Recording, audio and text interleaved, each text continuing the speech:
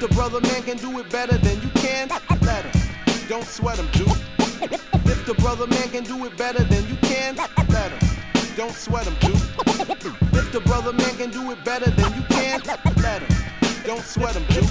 If the brother man can do it better than you can, don't sweat him, dude. Man, you hip-hop motherfuckers are just so uncouth. And if it means we lose some fans cause we dare to speak truth, I won't care. I don't fear a punk producer trying to sound like Premier with a snare and a kick that he bit from last year off a moment of truth. Man, respect your hip-hop elders, learn your places of youth. I reduce spotters to puppets with no self to give. And if there is no self-expression, then hip-hop can't live. So understand, cannibals cram, bot styles to swallow. Baggy clothes, sheep follow, never taught to lead. Just a tomb of robots, no thoughts indeed. It leaves them hollow like a child not taught to read. So what's left unless it's left on the shelf? And these young B-boys are taught to think for themselves. From a swole role model, that's one, an old mentor. I'd have these kids breaking and painting a youth center. See, I learned early on it's not right to bite and to diss a motherfucker if the shit ain't tight. You're not following rules right set by South Bronx. While the P putting it down, starting a renaissance. While you regress, rapper repress, cash cow. I try to formulate breaks to make cool hurt proud. Fuck a trend in the name. In the game I can't be it. Y'all are killing hip hop and just too stupid to see it. And if I gotta be like that to get my foot in the door, y'all can keep hip hop, man. I don't want it no more.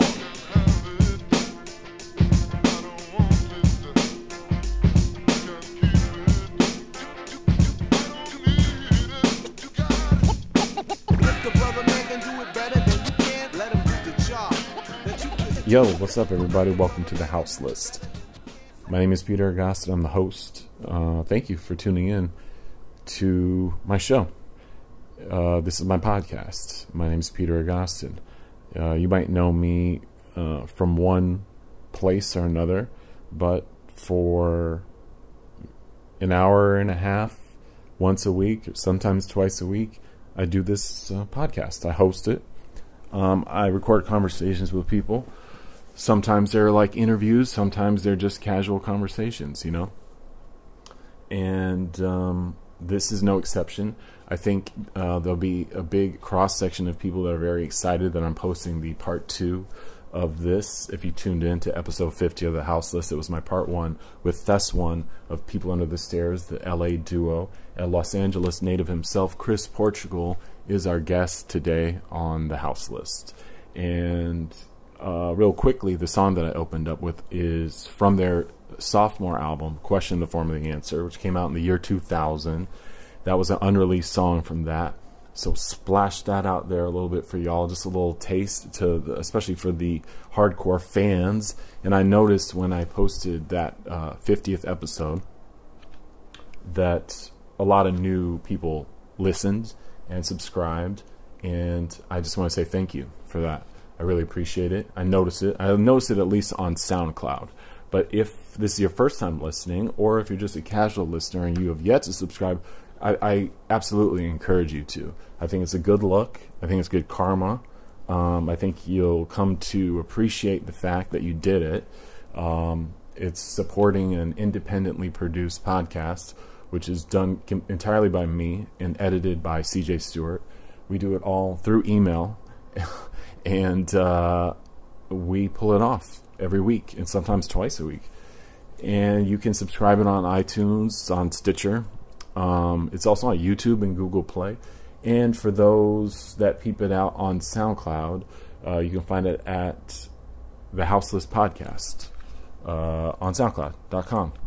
And I see a lot of people tuned in, and it's cool to peep a little bit of the stats, you know what I'm saying? And while you're at it, I mean, if this is your first time or if you're your first or second time listening, go back and check out some of the other episodes. Now, I know I do lately, too, at least in August, I've been doing a lot of hip-hop stuff, but I think that's a byproduct of my trip to Los Angeles, where I met up mostly with people in hip-hop.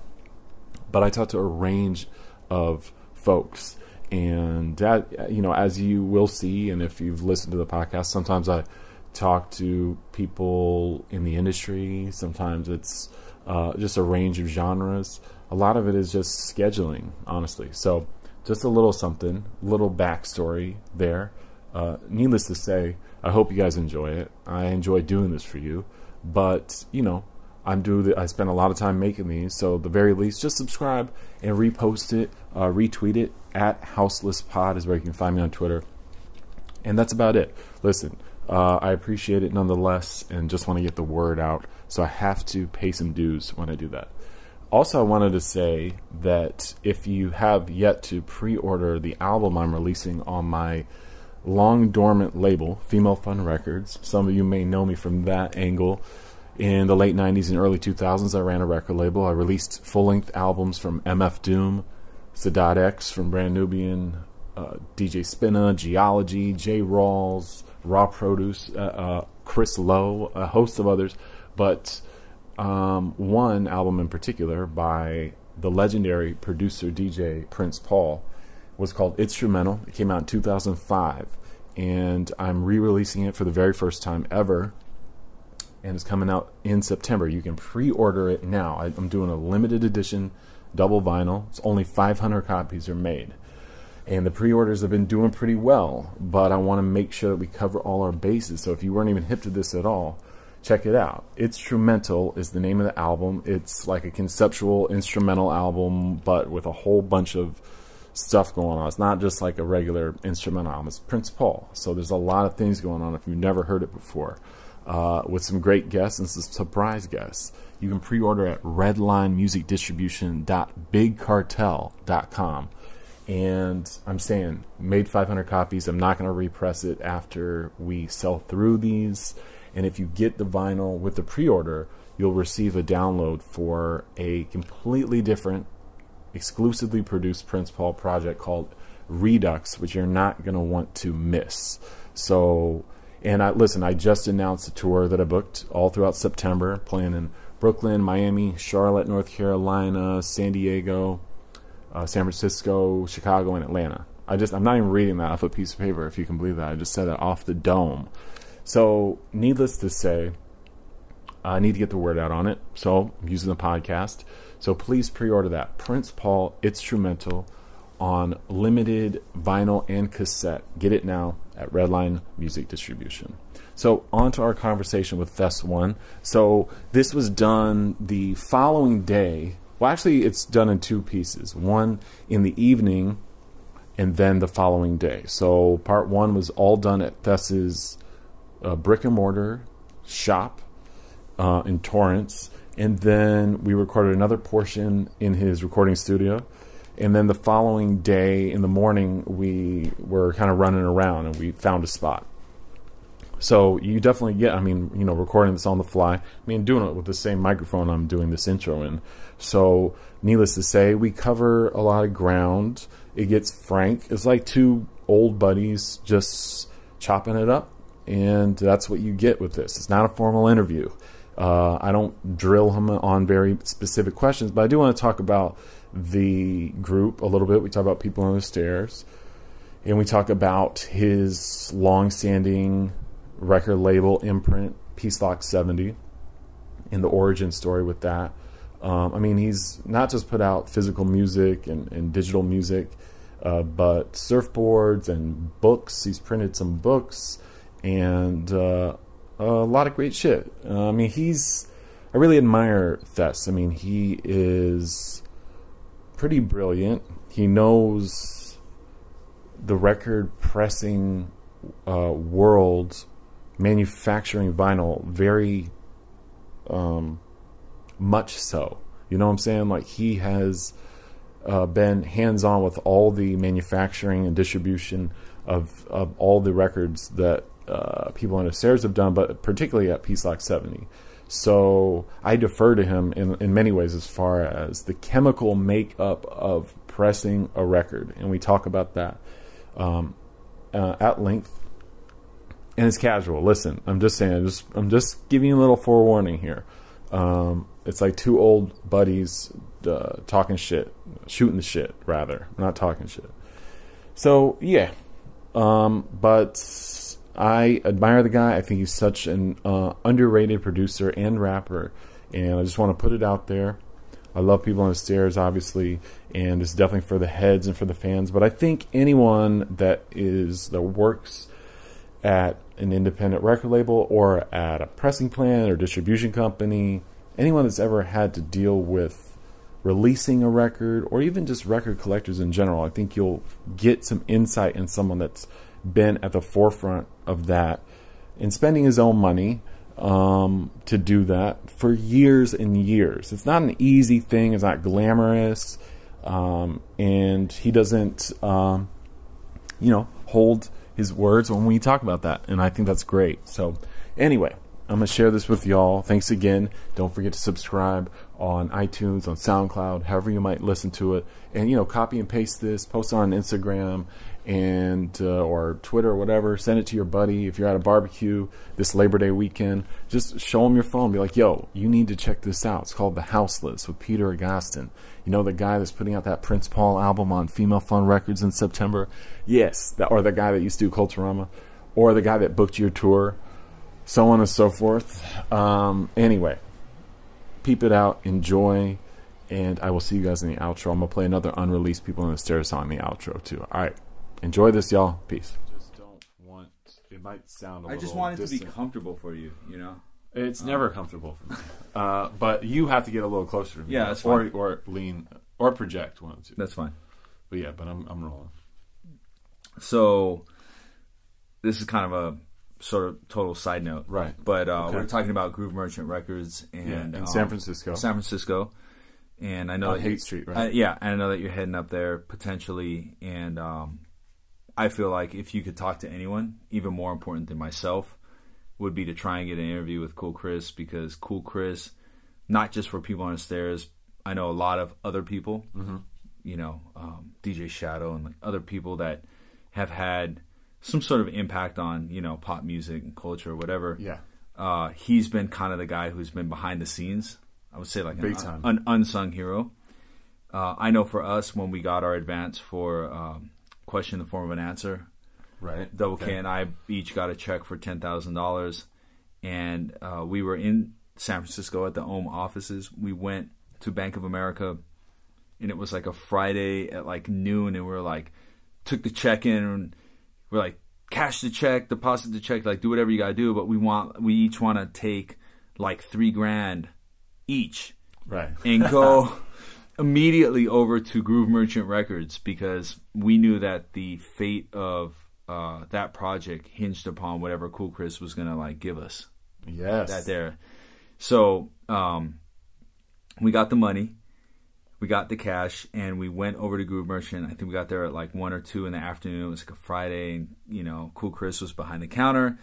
At that time, I knew him. Like, I had been in there a couple times, but we didn't really know each other super, super well. But of course, everyone spoke really highly of him. And he just started, throwing records at us. Like, hey, check this out. Check this out. He's pulling stuff from behind the counter. Hey, I think you guys be into this. Like, yeah. Whatever.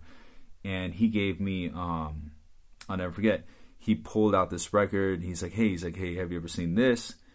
And it was totally, he had the ability as a record dealer to never come across as like condescending. Yeah, which is it's a fine art. It's most record dealers don't know how to do that. Yeah. And other record dealers like to, there's in my experience, there's two types of record dealers. One type will give me a record and be like, this sounds like a People on the Stairs beat. Which immediately I'm like, well, dude, like if you knew, like, why don't you just produce my next record then, champ? Yeah. And then there's the other type of record dealer who will pull a record out and be like, what do you know about this? Like, kind of like try and test you.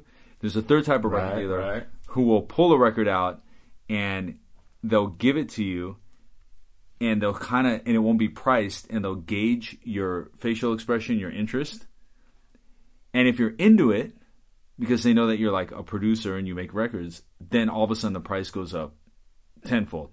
Okay. Whereas like if some random dude like walked in and picked it up, they would sell it for like $10. But if that's one from People on the Stairs comes in and is into it, oh, that's a $150 record. Because you must be buying it, But Chris was never any of those dudes. And in fact, we were in there that day. He didn't really know me that well. I didn't really know him. And he pulled out this record, Rupert Cobbett. Okay. He's like, hey, have you ever heard this record? It's pretty cool. You should check it out. And I looked at it. I flipped it over. I showed it to Mike. And on the back of the record, there was a sketch of a fucking cat All right. playing like a keyboard, and the cat had these like fucking like googly circle, and we were dying laughing. We're tripping. We're like, dude, look at this. We're like, look at the fucking cat. We hadn't even heard the record. We're like, look at the cat. Okay. Yeah. So I went and I took it to the listening station. I listened to it and I dropped the needle on it immediately. I was just like, holy shit, this record this is it. Like, this is my sound. Like, this is the direction that I was looking for question, informant, answer. This is what I was looking for. Amazing. Okay. And so we went back to the hotel room, and I had like, we bought the record. It was like $20 or whatever. Went back to the hotel room. It was an album. Album. We had a stack of records. And immediately I pulled out that Rupert Cobbett record. And we're sitting in the hotel room with our and we're chilling, we're drinking, you know, we're having a good time. We signed our deal, you know. Yeah, I mean, celebrating. We were celebrating. And me and Mike, and I, at that time, celebration was me and Mike sharing a hotel room. And like, two beds, and, you know, we had all our records, and we had a portable record player, and I kept playing him the loop on the Rupert Cobbett. I'm like, man. And he's like, yeah, it's the fucking cat. That fucking cat. Hell yeah. So, went home, made a beat out of it, made a song out of it, submitted it, first single, The Cat. Amazing, yeah. That was an incredible record off that album. Cat. Yeah, yeah. So that's what we called it. We called it The Cat. Yes, amazing, yeah. And wow, it just came just like that. And he was like, hey, so that was it. He was like, out. gave me the record. He's like, check this out. So he's responsible for The Cat. It wasn't just The Cat. So that day he gave me the Gat Mangione, Diana and the Autumn Wind, which was Youth Explosion. Okay. The Cat, which is that Rupert Cobbett. He gave me that same day. And I mean, when I say gave me, he was handing me these records like, hey, check this out, check this out. Also, not Code Check, because that was a Peruvian record. But, the July 3rd sample. Oh, really? Yeah. All of that. It's Glass Prism. All of that stuff came from that day. Like we got the advance. We went in there, and half of the samples from Question, Informant, Answer we bought that day at Groove Merchant. Wow. And there was no, you know, it wasn't done with any like, you know, pretension or like weirdness. It was just kind of like this. And from that day forward, the dude is a god. We're like, this guy is like, fuck, he's that's it. Like, you know, that's incredible. Yeah. And just that like, it was such just an innocent thing enough to just get that money and then go spend it on records. And and it just happened to be that those were records that would be turned into some of the most, you know, kind of crucial. Those are both the singles. Yeah, the singles, right? Yeah. So we started off like those. Like the reason those are the singles in part is because they were literally the first things that got made when we got home. Right. Because we had this stack of records we bought at Groove Merchant, went home, made Youth Explosion, made The Cat, and then submitted them. And they were like, "Oh yeah, this is the first stuff to come in. Like, let's, you know, put it out." Amazing, love it. Yeah. So if you talk to Cool Chris, definitely ask him about that Rupert Cobbett record with The Cat on it. Like, whatever, like you know, and I know that it wasn't just us. I know there were other groups that were in that similar position that, you know, they showed up at Groove Merchant. I know it too. They got, you know, records. Absolutely. Well, I would love to talk a little bit about the creation of Piecelock 70, which is your label that you are still very active, that is now it's over a decade you've been running this thing, right? Yeah. It started officially was incorporated in 2004. Right. And was the first thing Highlighter, the album Highlighter, or what was the first thing you did? The first thing that we did was we got a credit card. And the second thing is you maxed it out. Yeah, well, what we had to do was we didn't have we never had a manager, we had a booking agent, but when you're touring, you know, you got to rent a car, you have to buy plane tickets, you have to do all this sort of stuff, and we never wanted to be in a position where anyone was doing that for us. So I took on that job as well, and I realized very quickly that, you know, if we're going and performing at colleges, right, they're gonna give us a check, and they're gonna give us like a, you know, W-9 and like all 1099, like all this sort of stuff. Yeah. So all of a sudden it's like, you know, just being a rapper, getting cash money for shows, like that doesn't work anymore. You actually have to have a business, and you have to have a business plan, a structure. Yeah. So, and every once in a while, you're going to get a check, and you're going to have to deal with it, and that's okay. Or you'll rent a car, or you got to finance something. Like you might have to press a record. Or you got to fly to Europe 4 months from now, and it's like no one's buying that ticket for you. Like you got to.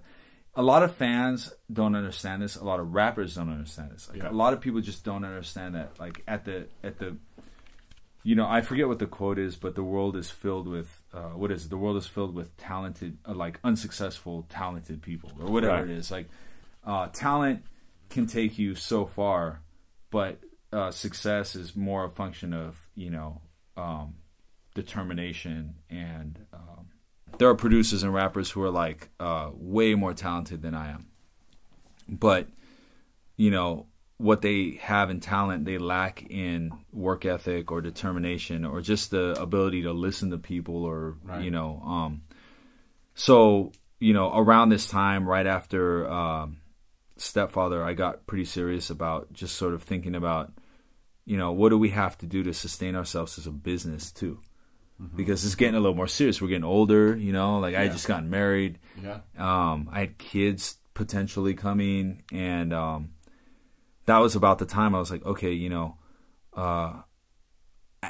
actually, I've never talked about this, but Mike knows. We were in New Zealand, and this dude was backstage, and he, we're drinking and shit. He started talking. He's like, I can't go back to the United States. He was American, but he's in New Zealand. He's like, I can't go back to the United States, He's like, I used to be the tour manager for Shady Entertainment. And I'm like, man, this guy's bullshitting me. Yeah.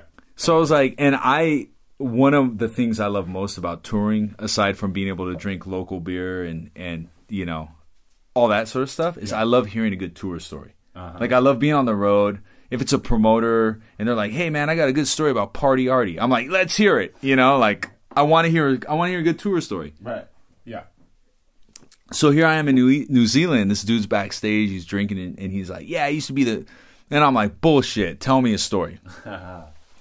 So he starts telling me this like crazy story about when he was doing the Up in Smoke tour. Okay. And the story, I'm not going to tell his story, secondhand or third hand, but the story is insane. It involves Johnny Cochran, Snoop Dogg, the Freedom Bridge. The story is so unbelievable. It's insane. Tour buses getting stuck in between international waters because they couldn't be allowed entrance into one country or another. Like gnarly stuff. Yeah. Johnny Cochran shit. And the deeper he gets in the story, the more I'm like, I don't know, man. And he's looking at me, he's like, you don't believe me, huh? And I'm like, no. Honestly, I don't believe you. He's like, what if I showed you a Shady Entertainment black card?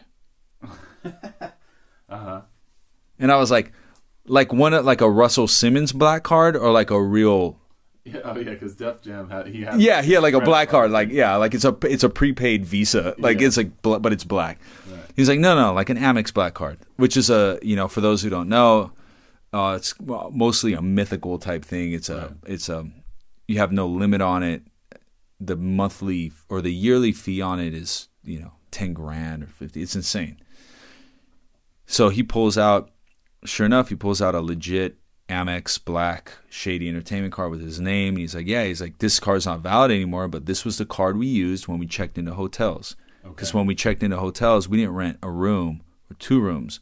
We got a floor. Right. And if there was any damage, it went on the black card. If we need to get a Gulfwing or a Gulfstream, whatever they're called, to fly to the next city, put on the black card. Right. That's how you rack up. That's like that's the Wolf of Wall Street. That's how you rack up that $500,000 a month credit card bill. So he showed me the card, and I was like, at the time, I was like, oh wow, you're really legit. And in the back of my mind, I'm thinking, how come people upstairs don't have a credit card? Like how come how come we don't check into a hotel, put it on the card? And so when I got home, I was like, how do I, how do I aspire to get the People on Stairs Black Card? Well, we have to have a business. We have to have a corporation. We have to have credit line. We have to have this, that. So that's how Piecelock started. Obviously, it wasn't going to be People on the Stairs credit card because that's just too conspicuous. Right. So where did the name come from? So that was the thing. So I was like, all right, I'm starting a corporation. It's going to be a touring corporation for People on the Stairs. It's going to handle merchandise. It's going to handle hotels, rental cars, plane tickets. Piecelock came from God, this is another long ass story. So you can edit this out, fast forward, whatever you want to do. I'll try and make it brief. Okay. I got commissioned to do a theme song for an NBC reality show. Okay. And I had never worked in TV. And the pace of TV is like really quick. So like anyone who works in TV scoring or like wherever, they know it's like someone will come in and they'll be like, hey, we need you to score like the theme song for something. And you have 2 days. Right.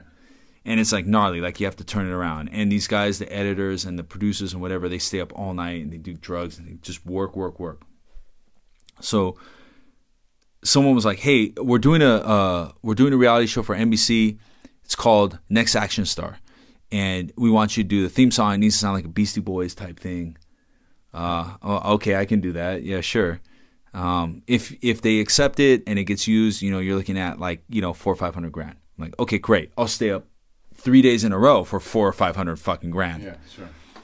So I stayed up, worked on it one night. I worked on it another night. And on the third night, I went in to edit it. And I was working with my man, Alex Newman.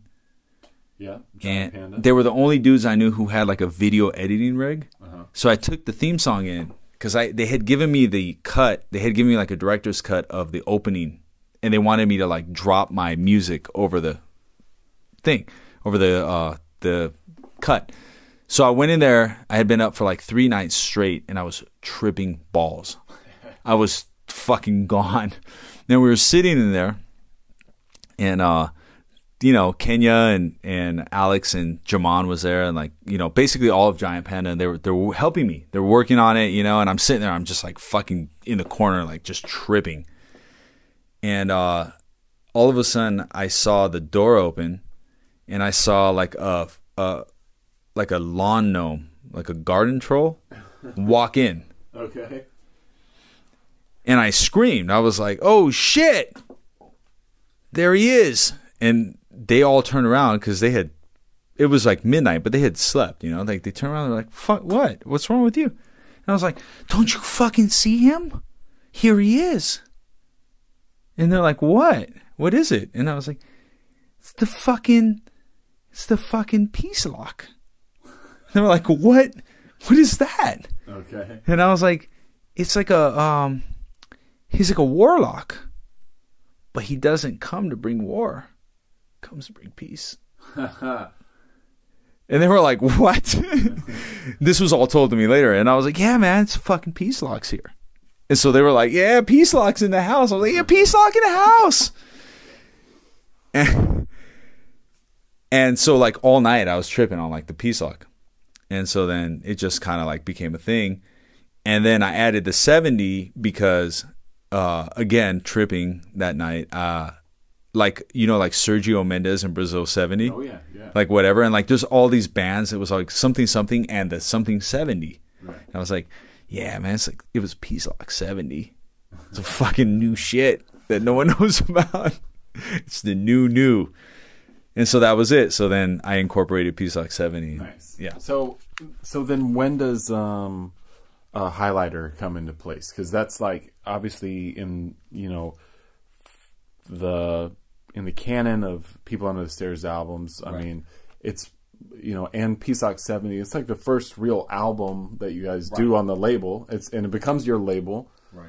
But yeah, I'm just trying to figure out like obviously there's a lot of stuff that comes into starting Piecelock because you already kind of helped start a label before that, Trust Records. Yeah, that was a disaster. Yeah, but we don't necessarily have to get all into that. But I mean, like at the same time, like, and Piecelock wasn't like just so I'm clear, like Piecelock wasn't meant to ever be like a label.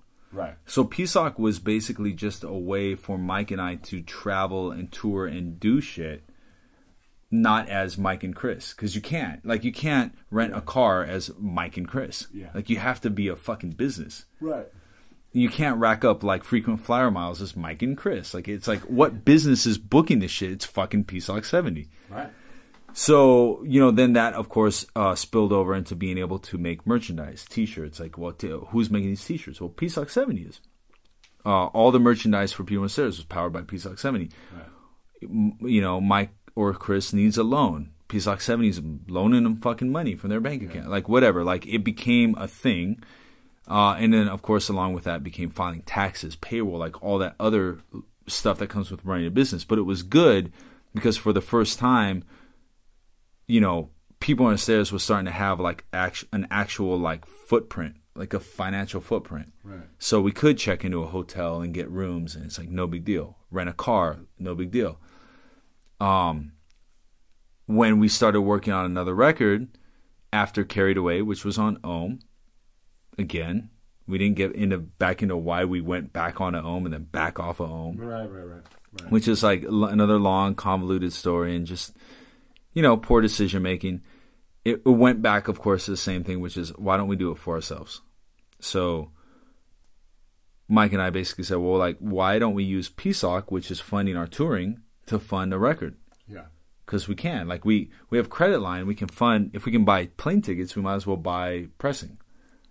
So there it is. Like, now all of a sudden we're back in the studio working on a highlighter.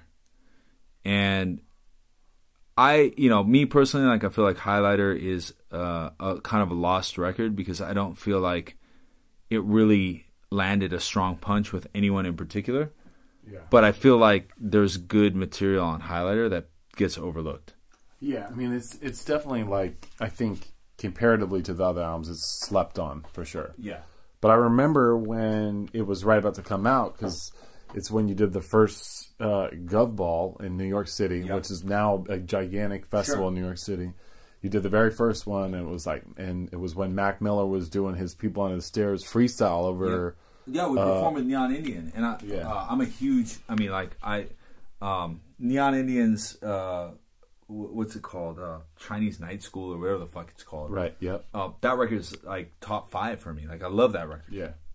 And so being asked to do Gov Ball, which again positioned us in a weird place where we're performing for like 16, 17, 18-year-olds.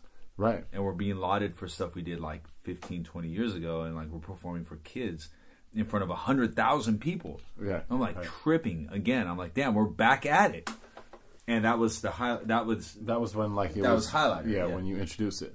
So did it? If I'm not mistaken, like, did you put the record out inside of like a highlighter pen? Did that ever happen? That was an early concept, right? Definite concept. When we were did that happen? No. Okay. But when we were in Brazil, I met this really dope artist named Felipe Mota, and we bonded. He was a fan and whatever, and so we came up with a really kind of intricate packaging for Highlighter, which was really, when I say intricate, when you look at it, it doesn't look like much. It's like recycled paper and highlighter ink, but that's actually a really hard thing to do when you're manufacturing a record. So, the LP was again an exercise in excess. It had an O-band, die cut, number stamp, Pantone call out inks. It was as expensive as a record has ever been made. It was super fucking ridiculous. And it was the first People on the Stairs album that we were funding. Yeah, since the very first Next Step. Yeah, right? Yeah. That we were back and so I'm just watching. I'm watching the bill like skyrocket and go out of control, and then we had issues with the pressing of the actual vinyl because so that period of time. So that was 2000 and. Like 10, around that time. That was the dark ages of vinyl pressing. Yeah. And the reason I say that is because that was around the time when most of the plants had, prior to that, shut down or diminished their vinyl output across the United States. And then all of a sudden, all these people want to make records again. Now, we had been making records. People in sales, we had been making records consistently. But then all of a sudden, in 2009, 2010, now like Urban Outfitters wants to carry vinyl, and they're repressing the Ghostbusters 2 soundtrack for no fucking reason other than it's record store day. Yeah. And all of these plants are getting slammed, and there's not raw materials to deal with that. Right. And so, around that time, I would, because I had the history, and this is going back to me and Pete Lyman and meeting all these people. Yeah. And I used to work with this pressing plant called Bill Smith Custom Records here in El Segundo. And Kevin, who ran it, who was Bill Smith's son, he was a homie. Like I'd walk in there, we talk, man, how's your daughter? How's everything? It's good. They'd let me walk back there, and I would hand mix the PVC pellets for the colors. Like, they'd be like, yeah, Thess is here. They'd let me go back there, and I would take a handful of one color, handful of another color, and I would pour it into the hopper, and we would make the records. So for people that like might not be familiar with like the actual manufacturing of records too, PVC is basically the same stuff they make PVC piping with. Sure. And stuff. It's polyvinyl chloride. Yeah. It's kind of like a form of plastic. It's right? fucking plastic. Yeah. And to be more specific, if you go back to the 60s, the 70s, the 80s, when vinyl ruled the planet, like when it was the primary medium of getting music out. Right? Yeah, sure. There was a huge stream of raw materials coming into the United States specifically to make records. Okay, so what would that stuff be? So that PVC was coming in, and it comes in pellet form, and the pellets. So they're these little balls like BBs, little pellets of PVC. Let's say it's black vinyl, like little pellets of PVC black vinyl. They go into the hopper, which is like the feeder for the machine. Right. Squished together. And your stamper, which is basically an inversion of your lacquer. So it's basically a reverse mirror image of your record. Of your record. Yeah. And it basically does a Play-Doh fucking machine squish of your PVC pellets. So it takes a little puck of PVC pellets at a certain temperature, and it squashes them with the stamper. It stamps your record into that. And that's it. So like you take a mirror image of your record. Now, back in the day when those PVC pellets were coming in and they were used mostly for music vinyl, they put lead in it. A lot of lead. Okay. And that. So where was that coming from? Was it like in the U.S. or was it being exported? Okay. Fucking coming from wherever. Like as long as the demand was met, comes in. And also the specification was put fucking lead in it. Like put all this lead in it because the lead lowers the noise floor and it makes the vinyl fucking sound better. Right. Okay. Interesting. All right. So, in the 70s, in the 60s, 70s, and 80s, you got this vinyl, high lead content. Sounds fucking great. Fantastic. Fast forward to, 2008, 2007, 2009. Right. Not a lot of the vinyl is being made. Yeah.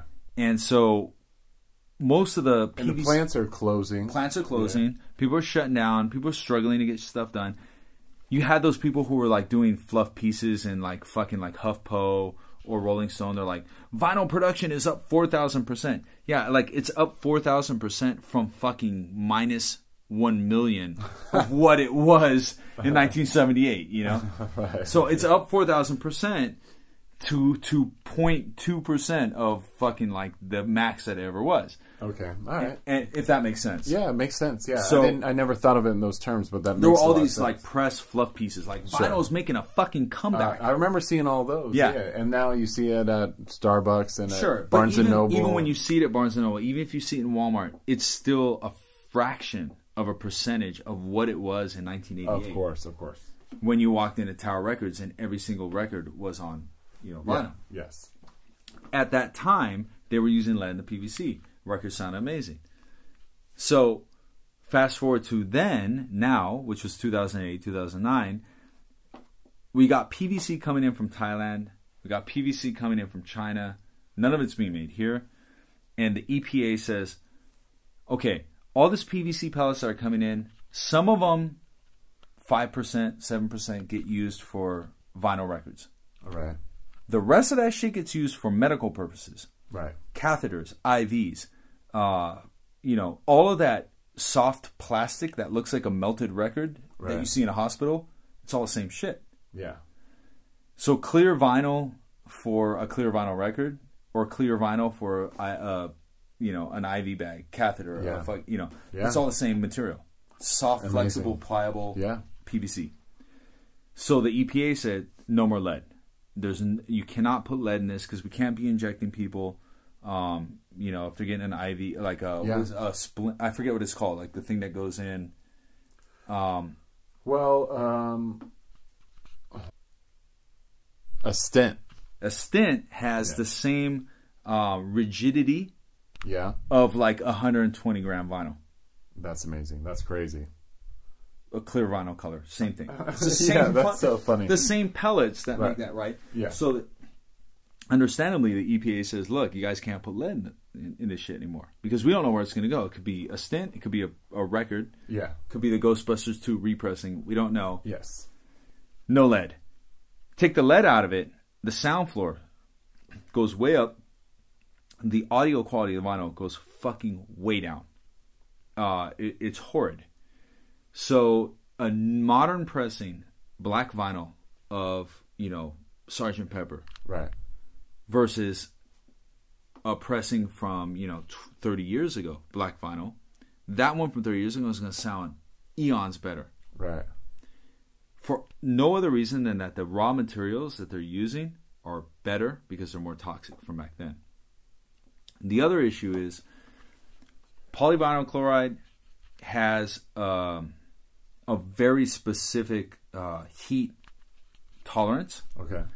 Once it, I don't know the exact temperature, but once it goes above, like, I think it's like 118 degrees or 120, it's very low. Once it goes above 118 or 19 degrees, the chloride separates from the polyvinyl or whatever, and it basically turns into a gas. Okay. So basically, you get chlorine gas. Wow. And I remember there was a trend where people were putting records in ovens to make like popcorn bowls or like fucking purses and shit. Like early definitely. Etsy, like Etsy 1.0. Yeah, for sure. And I remember like knowing like in my rudimentary knowledge of this, I remember saying to my wife, like, these people are gonna fucking kill themselves. Like they're putting a vinyl record in an oven at their house at like 250 degrees. They're going to release the chlorine gas or like whatever. Like if they start melting it down. Yeah. And they're basically releasing fucking like raw, straight up like chlorine gas. Now, yeah, this shit, I mean, it's chemicals. It's complicated. Yeah. I'm not, I don't claim to be a chemical scientist, but. No, but I mean, but records are made out of like harsh chemicals. Fucking chemicals. Yeah. This, so you saying that right there is a sticky wicket. That's the ultimate point, is that records are fucking bullshit for the environment. Right. Records as a medium are the fucking worst thing that we could be distributing music on, our art on. They are, but they're so great though. Yes, but from an environmental standpoint, whether you're talking about the manufacturing, like, just to get to the point where you're melting down the PVC to make a fucking Play-Doh stamp. Right. I mean, we're talking 1940s technology. Yeah. This shit has not changed since the 40s, 50s. And just to get to the point where you're melting down fucking polyvinyl chloride at a controlled temperature, because God forbid you release fucking chlorine gas, just to get to that point, you have to plate 2 things of aluminum with nickel in a fucking bath. Like they, you know, really? To make the stamper is a reverse. It's a reverse plating, and they don't allow new plating companies because the EPA is so fucking toxic that you have to be grandfathered in to have a fucking plating business. Oh wow! So there's Mastercraft in New Jersey. There's like 2 other ones, like RTI and Oxnard. But other than that, you can't just say like, "Oh, I'm gonna start a fucking plating company." And if you can't start a plating company, you can't make records. You have to plate the records. Yeah, well, I mean, that's how they get made. That's how they get stamped. You make your inverse stamper, right? It's so fucking toxic. Shipping records. The carbon footprint of shipping a box of 30 fucking records from here is enormous. Yeah. It's, that is true. It's massive. So you go into fucking Whole Foods and they're selling a fucking like organic 180 gram virgin vinyl pressing of Cat Stevens. But the carbon footprint, the ecological footprint of that particular record is enormous. It's off the chain. And people say, well, what's better than that? Streaming the fucking record. Yeah, but now... I mean, and I'm not even talking about paper sleeves. Chopping down trees. Well, that's why you gotta do plastic sleeves, right? Is that any better? No, it's more chemicals, man. Well, plastic is the fucking devil. Between plastic and paper, what is your... Is there an option? The best option is to stream. If you are concerned about the environment. No, but if you're concerned about the environment, if you're concerned about global warming, if you're concerned about the future of humanity, records are, in my opinion, they are the... they're the Land Rover, or the Range. What's the big fucking? They're the Hummer. Yeah. They are the Hummer of music appreciation. Right. They're obnoxious, heavy. They're laden with fucking, like, they have a long tail of carbon footprint and natural resources. I mean, they're unnecessary excess to the utmost extent. Yeah. I mean, and this is coming from a guy who fucking makes records for people because they demand them from me. People love you for your records and your ability to sample with records, your use of records in all your albums too. But the futility in it, it's a bizarre, piece. Yeah, I mean, look at turntables. I mean, that's what they exist solely for, these pieces of plastic. Sure. And people are willing to buy new 1200s at what, $2,000? What's a new 1200 cost? They're around that, as far as I know. I mean, and getting an old one, I mean, you better believe, even when they weren't that desirable, they're still $500 at least, So for any listener who's listening and they're listening to part 1, now they're listening to part 2 or whatever, we had a couple glasses of wine. Okay. Yeah. So just let it be known, Thess has had a couple drinks now. I'm slightly lubricated, but this is not the alcohol talking.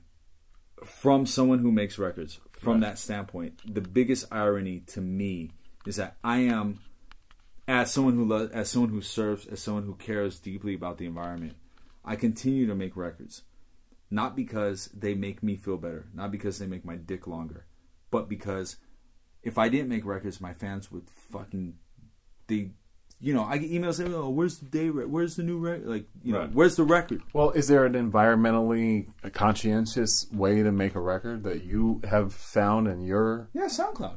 Yeah, I'm talking about a physical piece of record. No. Has there ever been an alternative to PVC or anything? No, the alternative is not to... The alternative is not to use materials you don't need to use. Right. And in 2017, we do not need to be making records. This is a fact. Yeah, but between Serato and streaming, records are a luxury. They're a first world problem. Sure. Well, and they are wholly unnecessary. And if someone brings up the argument, well, how do we know about the liner notes? Sure, that's an issue. But like, there's PDFs. There's ways that, I mean... There's Wikipedia. The information is widely available. Like, we don't... And again, I love records. I collect records. Right. I buy new vinyl. Right. Still. But this is a first world problem. It's a first world problem, but you can admit, as a avid... One time a very serious record collector, like, there are many third world countries that manufactured records. There's many that did. Maybe not. They might not be doing that now. No, hell no. But Cuba could barely during the embargoes and whatever could if you collect Cuban records, you go back, some of the records barely have covers because they didn't have cardboard to spare. Yeah, they have weird plastic waxy covers. Yeah, right, exactly. Or like if you go to Europe in certain Eastern European countries, the Middle East as well. Middle East is struggling with natural resources. Right. But the reason they did it was because records were the only way to spread the medium of music at the time. Yeah. Now in 2017, if resources are tight in Syria, people don't not make music because they can't make records. They make music and they distribute it through cell phones and like through the cloud or like however the hell they're going to do it. Right. But records in and of themselves are an archaic they're a rich man's medium. And any dude who's had to move from an apartment to another apartment and move their records, they'll tell you, man, these records are fucking bullshit. Mm-hmm. Oh yeah, I did it cross country. Yeah, it's an anchor. Like you're tied to your records, and you start wondering, I wonder if there's a better way, to deal with this. And that's pretty much how Serato came about, right? Yeah. But you know what you use? I mean, well, now people use CDs, but I mean, Serato also relies on control vinyl, which is made from PVC. But like you can have 2 records in your collection. Yes, of course. Yeah. It's different, of course. Yeah, I know. I mean, listen, we can argue it both ways, and it's a good argument to have. It's a great theoretical conversation. Sure, and it's not even. I mean, again, because as we sit here and speak, I got a shipment of 750 records or 500 records coming in like in the next day or two from fucking Czech Republic. Right. Now, okay, here, this is a question. And okay, let me just say this, that I used to make my records in El Segundo with Kevin at Bill Smith. Right. So now I don't have a choice. I have to press them in fucking Czech Republic. Which means that now, on my shoulders, I carry the brunt of the fucking sea travel, of the container travel, which is far worse. Like, offshoring pressing is far worse than any of the immediate ecological impact of pressing an actual record. Right. Like, the bigger issue here is the fact that they have to come in on a container across the fucking ocean from the Czech Republic to the LA port. Right. That's a bigger issue. Right. But you'd be amazed. I mean, you might not be, but I think the general public would be about how many pieces of vinyl are made of American artists and record labels, as well as probably in Europe and in the UK, but how much of it is actually manufactured in the Czech Republic. Probably 85-90% of it. Yeah. And it's been for years. Oh, yeah. Yeah. And I mean, we're talking child labor, I don't even know what the worker conditions are, right? Because it's like, once it's offshore, it's like not even my concern. I know when I was pressing it in El Segundo with Kevin, which El Segundo is like, 8 miles from here. I would drive over to the plant. I knew the workers. The guys had families. I'd give them tips, like, hey, Christmas time, I'd bring them a bottle of fucking, Jack Daniels, like, whatever. Yeah.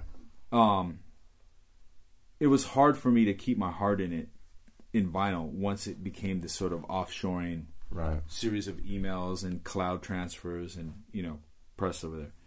But I will ask you this. I mean, as far as, are there American pressing plants that you have worked with recently? Like, I mean, like, why is it that there can't be a range of plants that can be used domestically to cut down on the carbon imprint footprint, but because of the fact there's so many American labels that are pressing vinyl, it's probably, why couldn't we all do it here? Yeah. And it doesn't have to be a specialized thing that Jack White is doing. Like, why can't there be more broader ones? Is it a matter of the actual pressing, the machinery for pressing plants is no longer being manufactured? I think really what it comes down to is that we are just like everyone. We are running businesses, and even though everyone feels emotional about vinyl, right? People get very emotional about vinyl. We're going to the record fair. God, it's a piece of vinyl. But for the people who work in the industry, it's just a business. It's a product. It could be widgets. It could be horseshoes. It doesn't matter. Like, it's fucking anything, right? And just like any other manufacturing sector in America, the cards are stacked against manufacturing in America. This is not something because of Trump or Obama or Clinton or whatever. You were talking decades of making it easier to offshore manufacturing to other countries. Because you could say the same thing about the iPhone. Apple is one of the rich. They are, I think, the richest company in the entire world. Why doesn't Apple make their iPhones in the U.S.? Like, why don't they make that shit in torrents? Yeah, why? Fuck, I don't know. I mean, I don't know. Like, my iPhone still costs $800. Like, whether it's made in China or it's made in torrents, like, it doesn't matter to me. All I know is I need the iPhone. So I look at my consumers and my customers, I never look at them and go, well, you should care, because I don't care. Like, basketball shoes. Guys didn't stop buying basketball shoes because they're not made in America. Like, not a single fucking basketball shoe is made in America. Right. Yeah. Barely any shoes are really made in America. Right. You know? Exactly. Well, like, why? Yeah.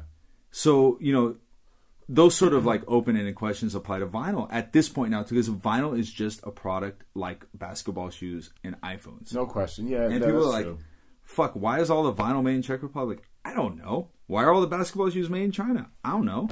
Yeah. Will it ever change? Probably not. Yeah, right. Like, because the cards are stacked against anyone who tries to start a plant here in competing with that foreign pricing. Or is it EPA regulations? Is it child labor? Whatever it is, there's no way that you can turn a profit by making it here in quantity. Like, just like any other product, even though we tend to romanticize vinyl, it's just a fucking, it's a widget. It's a nothing. And it's wholly unnecessary in 2017. Right. There is no reason to buy vinyl of a record. And I say this as a dude who makes vinyl. Yeah, no, I know. That's my primary source of income. But we don't need it.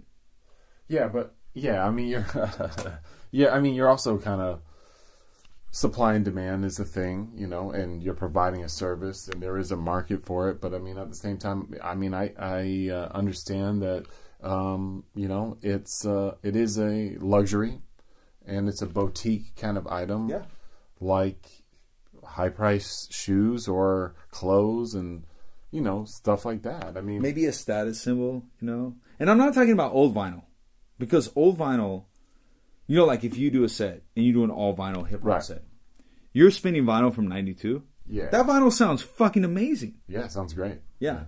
But if you start playing reissues of that vinyl that were pressed this year for Record Store Day, that vinyl's gonna sound like shit. Guarantee you. There's nothing they can do about it. Right. The cards are stacked against it. A reissue of WC and the Mad Circle from 2017 is never gonna sound as good as the original pressing. It's because of the lead. Is it because of the lead? In part, it's the lead. It's the quality and quantity of the PVC that was being used to manufacture singles that were made in quantities of like 500,000. Right. Yeah. Well, yes, of course. If I could, you know, distill my point of view down to something very simple, it's this. Yeah, without being so macabre about it. Yeah, right. I mean, I love vinyl. I make vinyl. My fans demand vinyl. It's vinyl all the time, right? I'm sitting here as we speak, surrounded by records, right? Yeah. So I guess all I'm trying to say is that I think that we need to be objective about where we are as a race, human race, where we are, you know, as a country, the things that have happened. It's not 92 anymore. It's 2017. Vinyl is a medium for transmitting data. Right. That's all it is. There's nothing romantic about it. Vinyl won't hump you. Vinyl won't get you laid. It's a piece of PVC in a piece of paper with wax and acid and whatever. And that is not necessarily necessary for you to hear the new People on Sales record anymore. If you want to hear the new DJ Day and Thes One album, it's been on SoundCloud for like a month and a half. Yeah. By putting it on SoundCloud, it has zero carbon footprint. Zero. Maybe the servers take a little bit of power, but it's minuscule compared to what it's taking me to get it pressed in the Czech Republic, shipped over in a container, cutting down trees to put a sleeve around it, etc., etc., etc. So vinyl is a complete and utter luxury at this point. It's completely unnecessary. And as soon as we can all fucking agree on that, we can move on. Then we can celebrate our first world problems of like, ooh, do you have rare vinyl that's new? Tight for you. Right. You know? Yeah. And that's it. Yeah. That's it.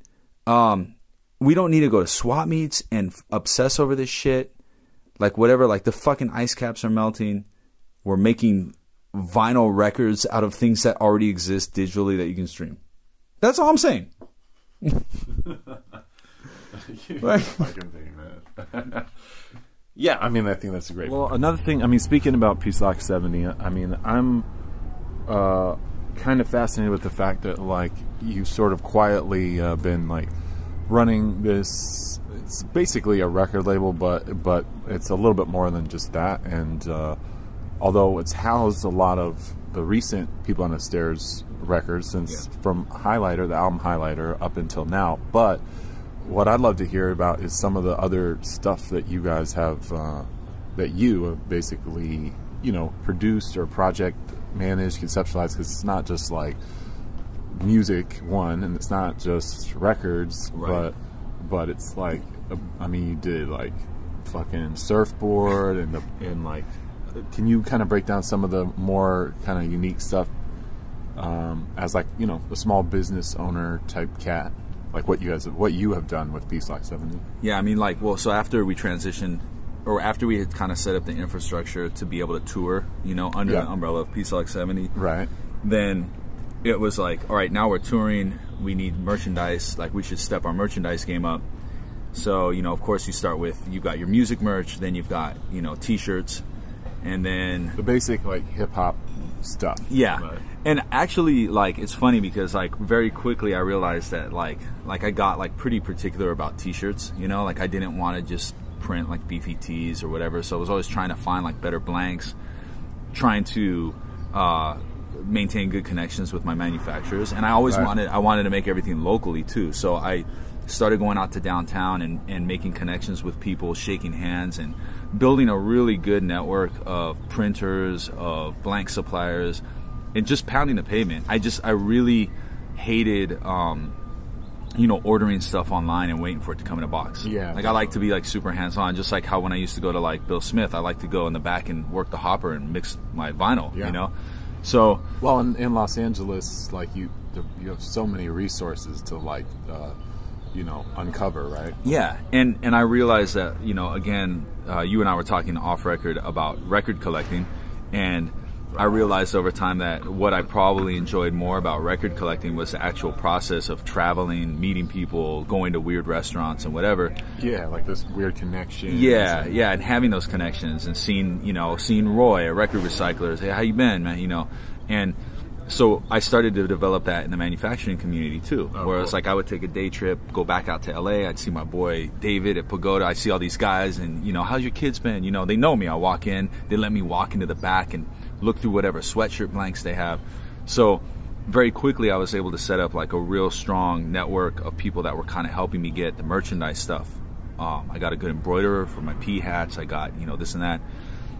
And I started going and buying hats, hat blanks that like were like discontinued runs that came off like the back of like the garment district. And right, cool. Just really like, you know, like you remember in the Under the Bridge video, where Anthony Kiedis is like walking through downtown like high-fiving people. Like there's been like a bunch of times where I walk down like Santee or like other streets, they were like, hey man, you know, and there's like, hey, it's the hand man, because the Piecelock with the hand. Right, yes. Everyone, all my guys remember that, so I'm the hand man or the P guy or like, but it has a P, you know. So, you know, once that started, then I was like, all right, you know, like this is going good. What else can we do? What else can we make? And then it just became, again, like how absurd can we make this, you know? And a lot of it had to do with, you know, I think looking back on it now, like when I was growing up, I didn't really have like a lot, but I wanted a lot. Okay. I always wanted, like, I used to get like Thrasher magazine. I would look in the back and like, man, look at all these skateboard decks and look at all these wheels. And then get to the point where I have like a business with like a credit line. I'm like, I'm making skateboard decks and wheels, because I never like could do that when I was. So you manufactured wheels? Wheels, decks, grip tape, and then we put a book out. Nice. Yeah. Well, so what's the story with that? Who? It's a nonfiction book. It's a nonfiction book. It's called The Mop by Alan Simpson, and Alan basically had this collection of amazing stories he was kind of leaking online in forums and other places, on Soulstra and different places. And I was reading this stuff, and like any of the other projects I ended up putting out, it was a situation where I'd reach out to him and be like, dude, what are you doing with this? Like, are you gonna? And the answer was always, I don't know. You know, if someone was willing to do it, I'd do it, but I don't know how. You know, whatever. Yeah. And that. I went through a period of my life where that was like those were the magic words. It was like the challenge of someone not being willing to put a project. What are you doing with this? Yeah. Yeah. That's how DJ Day's album came about. That's how the guitar album came about. It was always like someone would let me hear something and I'd be like, the world needs to hear this, or the world needs to read this, you know? Yeah. Well, I mean, it says a lot too when you commit to putting your resources behind something too, because I mean, most of the stuff that came out under Piecelock, something, it's like People Under the Stairs, right. Your solo production material. So yeah, I mean, you always kind of create like a cool path for some of the other artists that came through. Yeah, I mean, I figured, with the fan base that we had built, they trusted me, and if I thought something was cool, I always felt like they would get behind it too. Like, for at least some of them, they would think it's cool. So, like, for someone like Alan, I'd be like, man, there's a bunch of people who probably end up reading this book if I get it out to our fans. What was the process of manufacturing a book? Like, it was gnarly. Yeah, because it's a hardcover bound book. Hardcover, leather bound. It's got gold embossment on it. I mean, the subject matter of the book is so crazy. I mean, in a nutshell, it basically tells the story of him working in porn shops in King's Cross in Sydney, right on the cusp of the internet kind of destroying the hand-to-hand commerce that were adult shops. So it's Nice. it's this transitional moment where an adult shop used to be like a record shop, and then it basically, by the end of the book, it's cyber cafes have taken over the very disgusting and tangible sex shop trade. Right. So, oh yeah, helicopter going by. That's LA for you right there. Oh yeah. Even in the nice neighborhood, you get it. That's a sheriff.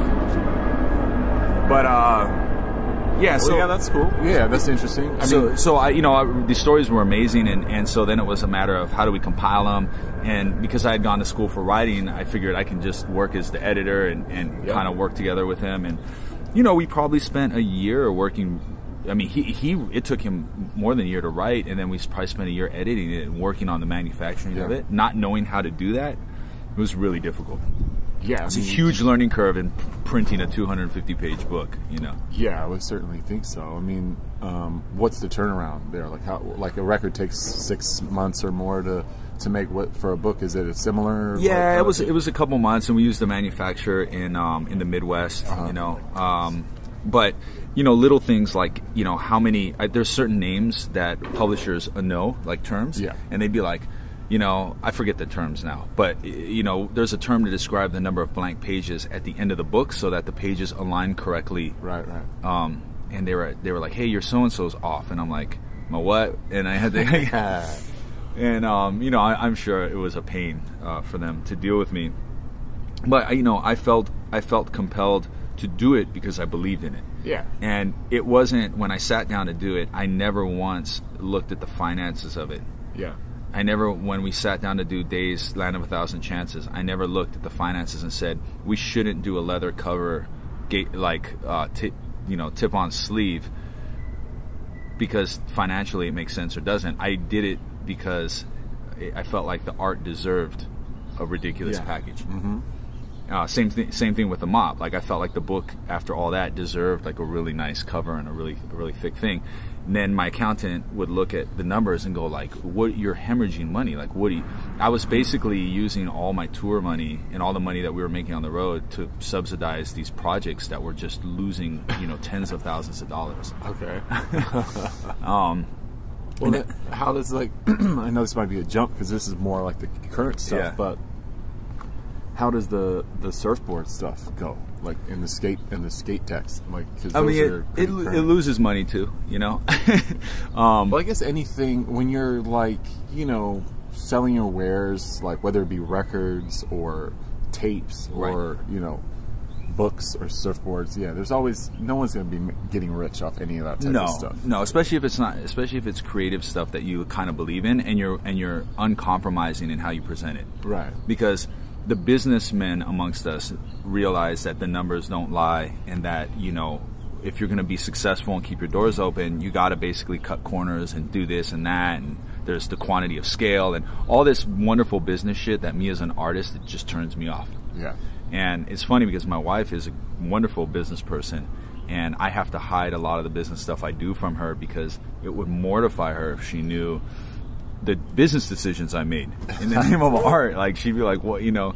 Why are you doing that?" And partly because I'm stubborn, and partly because I feel like if I start making those decisions, it takes me really close to a traditional record label. in terms Yeah. of business structure, or really close to like all these people I despise in the industry who do make those decisions. Right. And I'd rather lose money on a project and say, yeah, man, we did it and we lost. You know what I mean? And Yeah, it's I shit get it. business. I'm a shitty business person. I'm great with the manufacturing, the creative stuff, but I'm Yeah, creative horrible, stuff is great. horrible business person. Well- Worst ever. But tell me now. I want to know. I do want to know about the. If it weren't for surfboard. stocks, I wouldn't even be around, dude. Yeah. Yeah. Well, I mean, hey, I mean, you got, regardless, like you still have a like. If people look back, you have like a wealth of material that you put out. I mean, beyond People on the Stairs, which in itself is, I think, is extremely impressive because you guys have, 10, 11 albums. Well, that's the other thing. Like, I don't, like looking back is a big part of it. I think because we've been doing it for so long, I definitely place value, even in the moment, at what it's going to feel like 10 years from now. Yeah. So it's easier for me to make those ridiculous business decisions because I know that 5 years from now, 6 years from now, I won't remember that $1,700 or that $3,300. Sure. I'll only remember the physical thing that we made. Right. I'll go, wow, this was rad. And I won't remember how much money I lost on it. As long as I can keep every Piecelock afloat month to month, year to year, it never has turned a profit. Right. I've paid myself, I think the most I've ever paid myself in salary is like $2,000.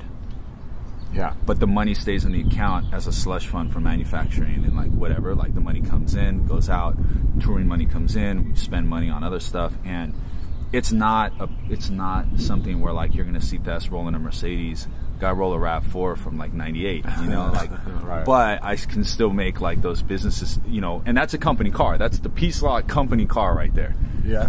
That dirty ass RAV4. Dirty ass RAV4 with surf wax all over it. But because I drive a dirty ass RAV4 with 100,000 miles on it, that's a company car.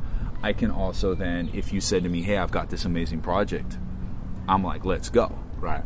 Let's pull money out. Let's do it. Yeah. So, being able to make some decisions and not roll a Mercedes or whatever, like it allows me also to make like creative decisions, manufacturing and stuff. So that's basically what Piecelock is. Piecelock is this nebulous company that basically allows us to chase any whim that we have, whether it be manufacturing, whether it be a book, a crazy piece of clothing. Like I recently went through this whole thing where I was trying to track down the most comfortable sweatshirt in existence so that I could then make them. Right. Yeah.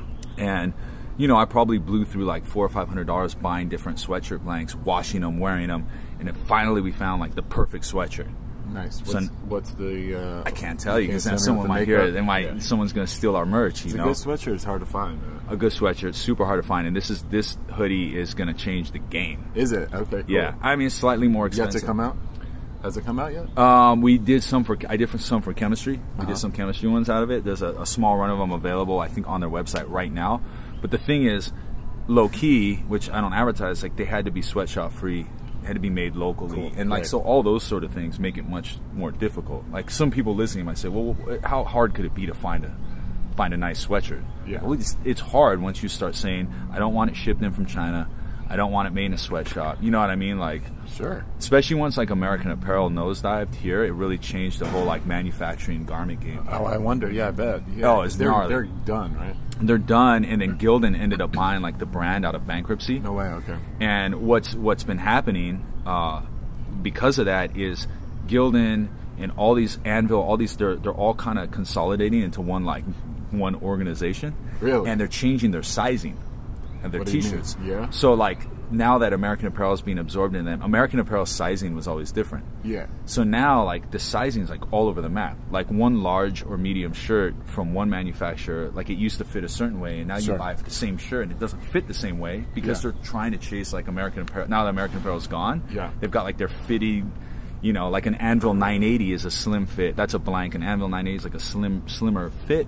And so as a manufacturer, merch manufacturer, you have to know that going into it. Yeah. Yeah, of course. It's not the same cut as like a beefy tee, like an old school boxy off the shoulder thing. Yeah, people are really specific on what the kind of shirts they want. For sure, for sure. And when you're doing mail order stuff like I am, the last thing you want is someone to get a shirt and like be like, dude, I hate my shirt. It doesn't fit. Right. And some guys want a long LA fit. Other people want like a slim, soft, you know. So yeah, the swap meet style T-shirts is a whole culture in itself. It with is. the thick neck, thick ass neck. That's a double K shirt right there. Yeah. And you know? long, and he wears another shirt on top of it, so the bottom shirt sticks out like a skirt. Like it's right. It's like it works for him. It's like long, it's a style, but like I don't wear that kind of shirt, and so it's definitely like a Southern California, LA thing. Yeah, but I can't sell that. Like if I consciously manufacture merch like that, then I need to know what I'm getting into. Right. So you have to, you know, I quickly realized like you're in this game, like all of a sudden I have to become like a fashion designer too. Like I at least have to be aware of these trends. Absolutely. And you have to be able to speak like eloquently to your suppliers. And so running Piecelock has basically made me not only like the producer of the music, artist, and this and that, but I also am like really good at like I have to deal with all the, you know, clothing, soft goods manufacturing. Right. I know how to do embroidery, art, like all this the minutia. Yeah. And you know, right now I'm working on making nice backpacks, leather patches, like they like really stepping it up because I have that ability now. I want to make nicer products. You know, Yeah. I want to. If I'm gonna make a People Stare sweatshirt, I want it to be the best. I don't want it to be some throwaway merch sweatshirt. I want it to be the best sweatshirt, and transition it into like an actual, like not a brand, but something that's brand quality, brand caliber, like cut and sew almost. You know. Right. What's the surfboard that you made, or the collaboration you did? You're selling a surfboard too, right? Yeah, we had a surfboard. It sold out, and it was basically if you bought the surfboard, you got the surfboard limited record that we attempted to put lacquer on. It didn't really work because the PVC in the record didn't bind with the lacquer. Right. Oh, that scared the shit out of me. Hold on. So the thing with the surfboard, we tried to make the record, and my buddy Jason, who's the owner and shaper at Chemistry, he's like a hip hop head. He's a beat maker. He's down with like Exile and like goes way back. Okay, so when cool. we met, it was like instant like bond, you know. But what we wanted to do is we wanted to cut up the master reel for Acid Raindrops, the 1/2-inch tape, and put it under the glass of the surfboard to kind of lock it in perpetuity. Wow. So that's what we did. So like the 20 surfboards that we made all have a piece of the Acid Raindrops master reel under the glass, like locked into the surfboard. That's incredible. So it's the actual tape that it was recorded on. Yeah, 2-inch reel. the master tape. So it's a 1/2-inch. Yeah. Oh wow. Yeah. And those sold out. Yeah. Dang. Did people mail order them? Yeah, we shipped some, and then there were some people. How the hell do you mail a surfboard? You put it in a big box. You know. And that's the other thing. Like I had to, you know, we talked about like I had to learn clothing stuff. I had to learn shipping. I'm like a shipping expert because I ship every single order. So like for instance, you do all the shipping. I do all the shipping Piecelock myself. Yeah, I do all the shipping. I do all the fulfillment. Do all the manufacturing. Run the whole thing. And partly because I don't trust anyone. It's really complicated, and a mistake in shipping could cost me, you know, $16 or $18, and if that happens 3 or 4 times from an intern or whatever, like could put me out of business. My margin's not there. Right. Sustain that. So and you don't really even have any employees. You're doing everything. No, I do right? it all. Yeah. I do it all. Like if I'm on the road doing shows, nothing's getting shipped. Right. So, but I can't. I don't trust someone to go in there and start doing it because I don't know. I'd rather take the blame for something going wrong than point a finger and get mad at someone else. Of course, yeah. Which is that too. It makes me a not successful business person because I'm not able to scale Piecelock bigger until I get some employees, you know. But what was I gonna say? Oh, so I got really good at shipping. You know, like I know the shipping rates for everything. I know like how to pack it. And to like for instance, to date this year, so year to date for 2017, we're sitting here. It's July 5th or whatever.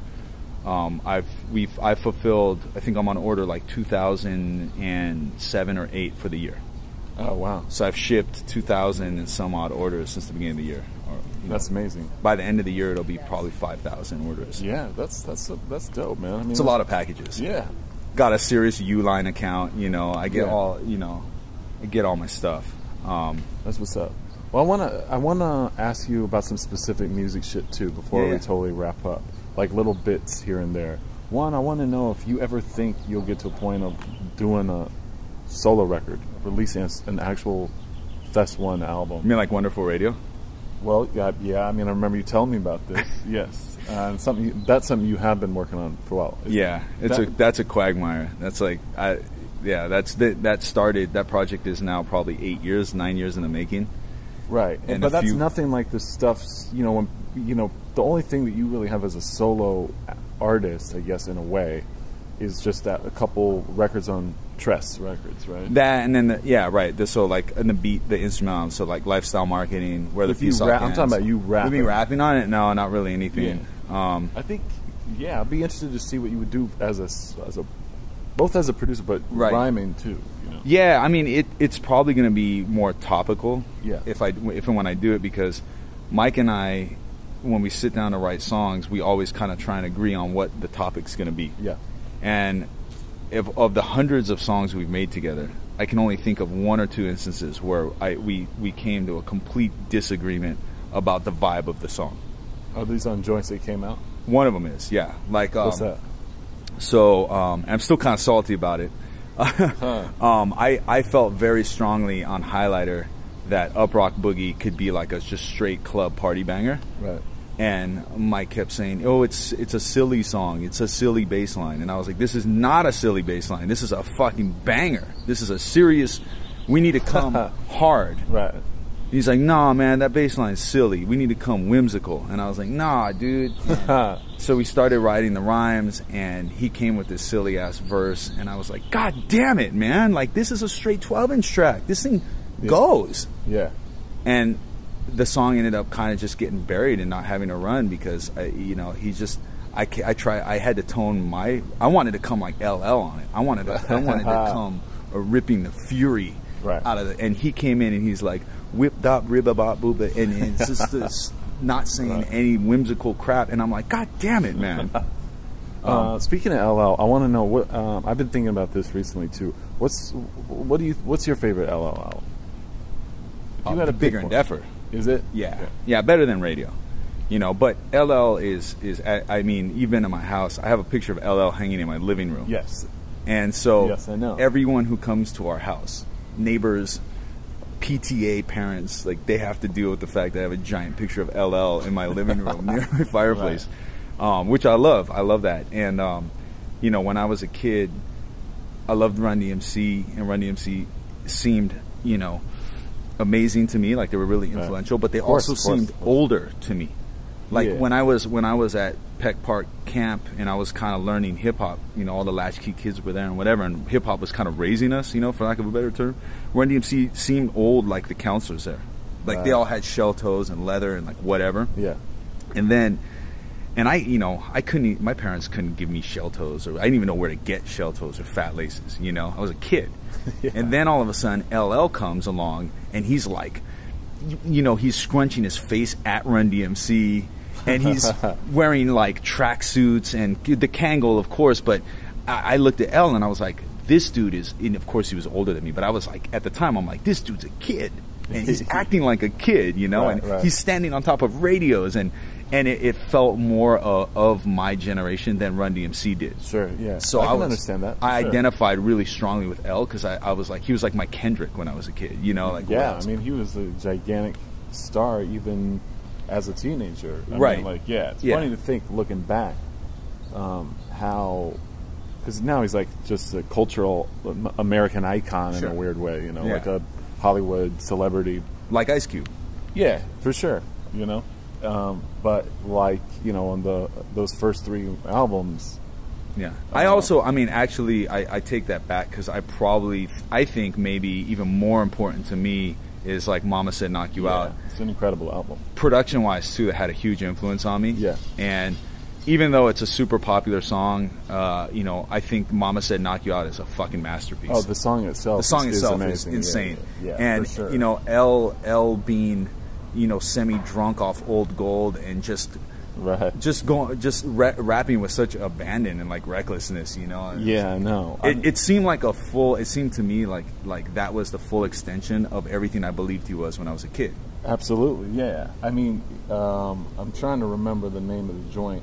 My joint on this record is I could list the song, like there's like Milky Cereal. My shit was cheesy. Booming System. Booming System was amazing. Cheesy Rap Blues is one of his most hilarious rhymes. Fantastic. It's just straight comedy. It's so funny too. Like, I mean, that was the thing. Like L, even when I was a kid, he had those songs. Like, so I remember like for one talent show, I rolled up and I was like, they used to have talent shows at the rec center, and I rolled up and I was like, yeah, I wrote a song. They were like, oh shit, let's hear your rap song, you know? And I was just, all right, the president vote and he called the Pope. The Pope flew to heaven on a golden rope. He asked the Lord to raise Michelangelo from the dead so he could make a fresh painting of my head. Then I hung out and I did the whole LL, I stole his whole thing. Yeah. But it was because it's My Rhyme Ain't Done, and it was a rap about like, you know, Peter Pan, like, I don't know, Snoopy was in the song. I mean, it was all these like childhood, like ridiculous things. Yeah. And it's just when I heard it, my head was just steam coming out of my ears. Couldn't believe it. Because Run DMC never would make something so like whimsical, you know, like, just like ridiculous, you know. And I was like, damn, this dude, he's hard. And he raps about cartoons and girls. And I was just like, yo, this, like, that's it, you know. Yeah. Have you ever seen him live? I haven't, but every time I see Zach or Z-Trip, yeah, I'm like, dude, come on, man, you gotta invite me to dinner when L's coming, because that's my boys. He's my boy. Yeah, Z-Trip. Yeah, you guys go way back. And he's DJing for L right now, and so I'm like, which is amazing. It's 1 degree of separate. It's like so close, I could feel it. Yeah. And I just want to sit across from the dinner table and be like, yo, L, I wrote this rhyme. Check this out. The president vote and he called the vote. That's amazing. Like, why are you yelling My Rhyme Ain't Done at me from across the dinner table? Yeah, for sure. Yeah, I love LL. I gotta wonder and ask too, if and when do you think the part 3 of the Getting Off Stage is going to happen? Is it, you think this year, perhaps, maybe? I think so. I mean, we're working on it. Yeah. The problem with finishing that record is there's so much weight upon it now. Yeah. And it's getting to the point where it's like Wonderful Radio, where it's going to be hard to finish because everyone's expecting it, waiting, asking about it.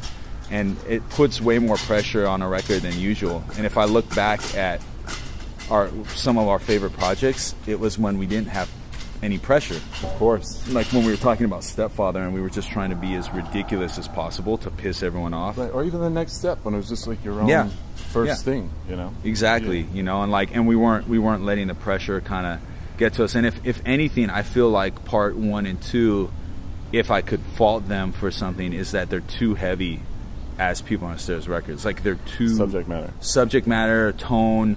They're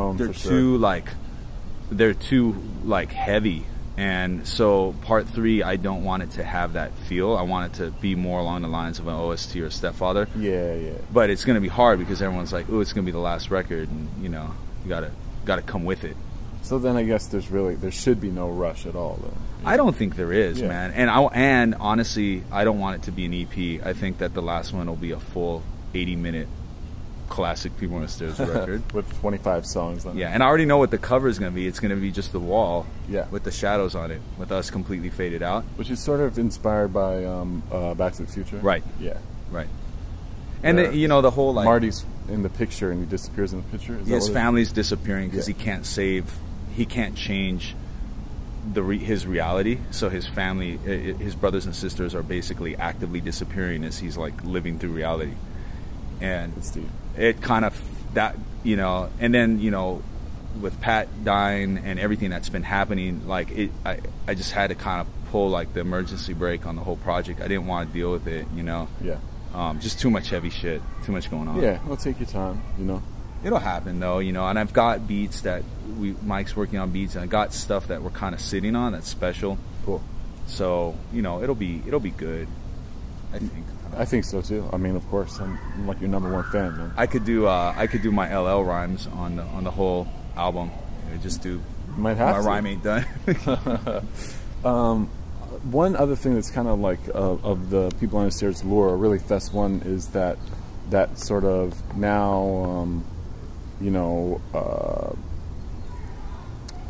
iconic battle between you and Will.i.am of Black Eyed Peas. AKA the Ap-Van Clan. The Ap-Van Clan. And I forgot about that when I was telling the Ap-Van Clan opening act story at Unity. I forgot that then Will and I crossed paths many times, sometimes publicly, sometimes personally. Are you guys cool? I can't really stand that dude. But, you know, that battle was the culmination of all of these things that had been simmering, all of these run-ins. you know, was like it something that you consciously like we should battle each other, or someone put you together? No, yeah, Dusk it was Dusk kind of did it, and I didn't know who the other person was going to be. Like from the beginning, they wanted me to be part of that series because that was the original series. Because what was it called again? The Beat Battle. Okay. But the Root Down Sound Clash. But Root Down, which is that little temple, right? And we were original like Root Down dudes. So we went back. The original plan was for them to do just like 3 of them. They went back and did more with other people, but we were the original. Like when Root Down started, and it was at the Yaya Tea Bar on La Brea. Oh, okay. And like it was just like Miles Tackett, Cut Chemist with DJ, me and Double K would show up. It was like 8 people, 9 people, and this I'm talking like late 90s, whatever. And it became this big iconic thing when it ended up at GABA and all that sort of thing. So when Dusk did that, it was a way of kind of putting all the guys that came out of that scene together into one thing. Will was an outlier. Like we would see, like Will would be walking through. I remember this one time, me and Double K were going to this party, and Will was walking through the parking lot, and he's like, "Hey, what's up, shitface?" Like that was the kind of dude he was. He was a motherfucker, you know, and he was a sassy like little bitch about everything, and he never was really fully a part of the scene, in my opinion, you know, because we were all like, I'd see Newmark, I'd see all these people and shit, and I see this thing, "Hey, what's up, shitface?" You know, and okay. He just thought he was just fucking walked on water, you know, even from the beginning. And so the funny thing about that battle is at the end of the battle, everyone's kind of like booing. Some people are booing him. He had like a lot of fans in the crowd too, you know? Sure, because I mean, the Black Eyed Peas were already an extremely popular group. Yeah. And I mean, way more popular than People on the Stairs. At the time. I mean, this is early 2000s, right? Yeah, or even that. Is it 99 or 2000? Yeah. I was total. It might have been a little later. Yeah, okay. I was total underdog in the battle. Right. He had a roadie set up all his stuff. I mean, he had his roadies load all his stuff in, and at the end of the battle, some people were booing him, and he's like, fuck you guys. He's like, I don't care. I'm leaving here to go work with Justin Timberlake. You guys suck my dick. I'm going to work with Justin Timberlake. And I thought he was like just being Will, because that's how I thought he was just being sassy and shit. Yeah.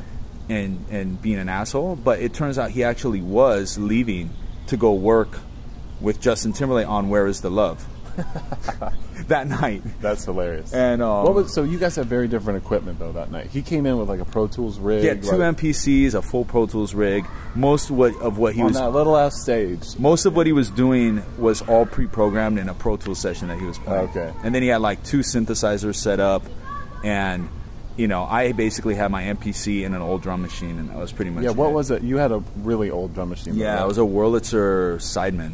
And it's basically like the first drum machine ever. And wow. It's super mechanical, and it was super risky for me to take it up on stage because it only worked half the freaking time. Right. And it worked there though. It worked, you know, and it kind of went off beat, and I got a little weird during my thing, but it was funny because it really infuriated Polo, who's Will's manager. And so Mike and the rest of the quote-unquote crew, none of them were there that night. I was pretty much there solo. Like, people had other shit they had to do. And so I was loading my stuff out alone. I had no crew, I had no one with me. And Polo like cornered me in the parking lot. And he started like trying to like fucking like wanted to like fight me. I'm carrying my MPC out. Oh my God. And he's just being like a little yappy like terrier. Yeah. This is the same dude who slapped Perez Hilton later and got like yeah, this is like a thing for him. But yeah, I'm like, dude, why are you fucking with me, man? Like, don't you guys have to go work with Justin Timberlake? Like, you know. But the idea that maybe even a single person in the crowd didn't think that I got completely murked by fucking Will bothered them. It really bothered them. And I was throwing candy out to the crowd, and Will had just done a Dr. Pepper commercial where they were in like full like, not blackface, but it was like white gloves and top hats and shit. Gotcha. And so I was wearing the top hat and it was just a big joke to me, you know. Yeah, and like, you know, yeah, it was recorded and it came out. It was a CD that came out eventually, right? Yeah. And then I heard, like, you know, I remember there was a music store that everyone used to go to on Sunset that a couple guys we knew worked at, and I remember B Plus was in there, and someone called me, like, yo, B Plus is in here going on a tirade about you, like about how you lost and how when. I was like, what? Put that fucker on the phone. Like, you know, it actually became, like, it was funny because that's when I realized that something that I was just like living in the moment, it actually like resonated with like a lot of people. And I also didn't think about the video and that it was people would watch it. Video of it. Yeah, like I didn't think about any of this stuff. It was just it was released on a DVD. If I'm not mistaken. I didn't know they were going to do that. Yeah, I got like one copy of it later from B+. You know, he's the one who released it. Yeah. But yeah, man, you know, it's funny how like little things like that happen. They end up being like much bigger than they felt at the time. Yeah, absolutely. I remember so fun. Well, one, people don't do that much anymore. There isn't that real kind of like competition that's like there's some tension, but you guys kind of work it out on stage in a weird way. And yeah, you got words. I mean, in the parking lot, you know, like people know, like these beat battles now or whatever. Yeah, no one's coming to blows in the parking lot. Yeah, it's a little more contrived in a way. Yeah, and I mean, like me and Will had like personal history. So I was dating this girl, Maggie, and her best friend was dating Will before Will blew up.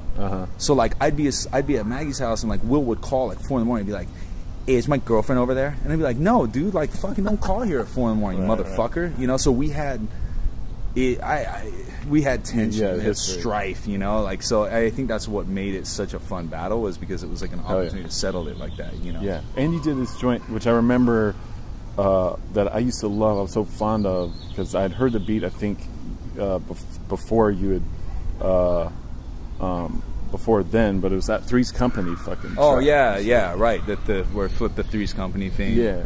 And, so dope, man. Yeah. Did that ever exist in anything? I don't think so. You guys never rhymed on that track? Anything like that? Nah. Yeah, I love that song. There was that, and there was like, I mean, again, like this is the days before like I could go up there with a Serato or whatever.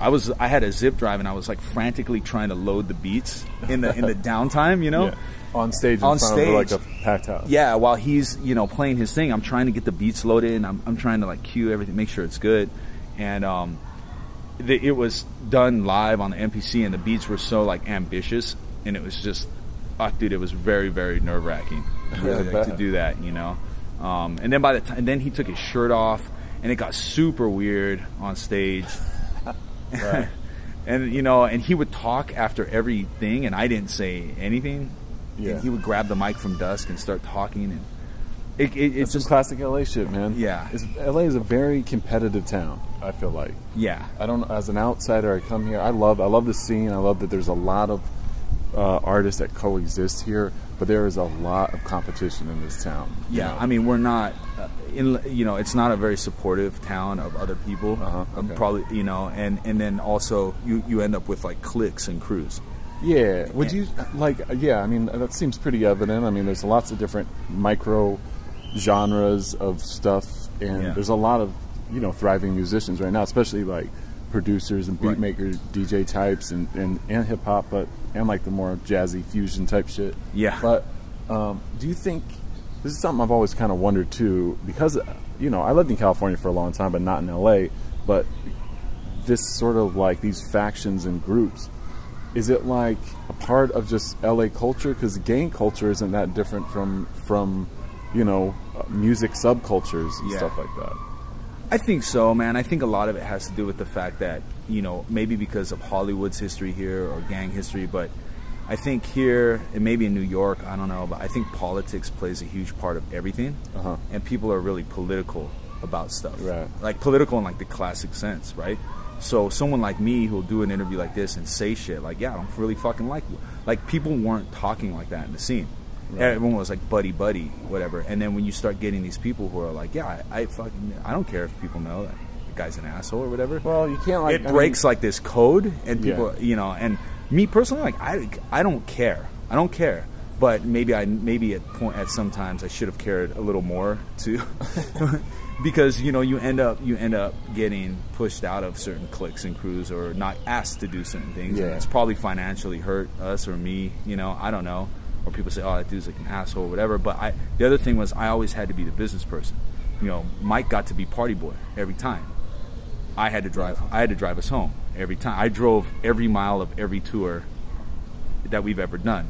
So, some crew or some famous people come in, they want to smoke a blunt. Like I can't go and smoke or go and take shots. Yeah, and some people could misinterpret that. Yeah, people buy me a shot and I don't drink it. They're like, that guy's a fucking asshole. Yeah. Like, yeah, I got to settle up, I got to run the numbers, and I got to drive Mike home and me home. Yeah. and do the, you know, so obviously that's going to make you look less desirable in terms of like the scene and whatever. Like no one wants that dude around. Right, yeah. I mean, it's like KRS said, it's like who you're down with and who you clown with, you know, and like, you know, it's, but most of all, you got to have a gift. Yeah. And, and that's one thing that I can always say about you guys is just, you're extremely talented, you're great at what you do, and like, it's not about like cliques and high school type antics and shit where it's like, it's who you roll with validates the quality of your artwork and shit, you know, like you guys have done well. I mean, you're an incredible producer, but like the fact that that as a group, People on the Stairs have maintained, you know, through some real lulls in the industry, in the indie hip-hop world and beyond. It's like, you know, it's a testament to the music. It's not really about like, you know, oh, I'm like cool with this cat or this label or whatever, you know. It's like that. I mean, I personally feel like there's people who are way more talented than I am naturally. But I was able to make up for it by like, you know, working 3 times harder than a lot of the other dudes, and staying up later and making decisions that were tough to make. Whether it meant leaving a label at a certain time, joining a label at a certain time, leaving a party at a certain time, burning a bridge with someone, everything I ever did, and if I ever offended anyone or anyone thought I was like, you know, whatever, it was only because I was looking out for Mike and myself and People on the Stairs and our fans. That's all, you know? Yeah. And it's like that, because of that, I had to make a lot of like, I had to do a lot of not shitty things, but I probably had to do things that maybe people thought were weird or whatever. And also I was chasing this vision of something entirely different that there was no blueprint for. Yeah, you know? That's for sure. Like there was no blueprint for a group turning into like a Piecelock or whatever, and doing all this sort of stuff and then funding other people's stuff, you know. And also like a hip hop group that, you know, we all age and we're getting older, and you got to keep things moving along. Like you figured out little ways, and it's not an easy task to do that, especially without, you know, a publicist, a manager. You've always done this without a management or like oftentimes with just on your label alone. Last decade plus, it's just been you, and Mike, and like, you know, and the folks that support by buying tickets to the shows or actually buying the albums or streaming the shit, and then me shipping it to them and all that sort of stuff. And like right now on my phone, I probably have. Well, let's see. I'll pull it out. According to my phone, I have 2 missed calls and 7,263 missed emails. Like from over the last years, right? Yeah. So like people will email me about this or that, and like I miss the email, I don't get back because I'm constantly juggling like all these different things, and inevitably some stuff slides through the cracks. You know? Of course. But it's always only because the vision is to keep this going. In whatever way I can. Yeah. You know? Well, I love it, man, and dude, I consider you like a brother to me, man. We're good friends. You looked out for me in my time of need too, which I'll always be indebted to you for. Yeah, I mean, my first time ever coming to LA was sleeping on your couch and shit. So I'm so glad we can have all this time to do really talk about the group, talk about your life and career and shit, man. So thanks. Yeah, no, thanks for having me on the podcast, man. Appreciate it. And anyone, any stories I got wrong, anyone I misspoke over, pissed off, I'm sorry. Don't take this as don't take this as like history, you know, because everyone remembers stuff differently. And I think that's the funny thing about hip hop, and it's a good thing you're doing this, is get everyone's perspective on how they remember it, you know. Yeah, it's just cats riffing. We're just human beings and shit. It's all good, you know?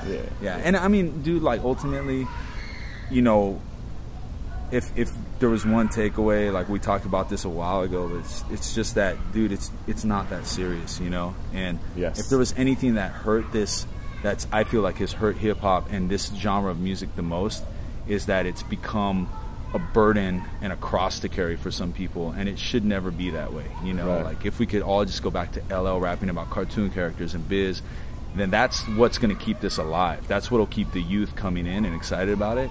But as soon as it becomes like this, like overwrought, like hand-wringing, like elements and this and that, like we're already destroying it by doing that. Like it should be fun and entertaining. Music, just music, man. It's just music, man.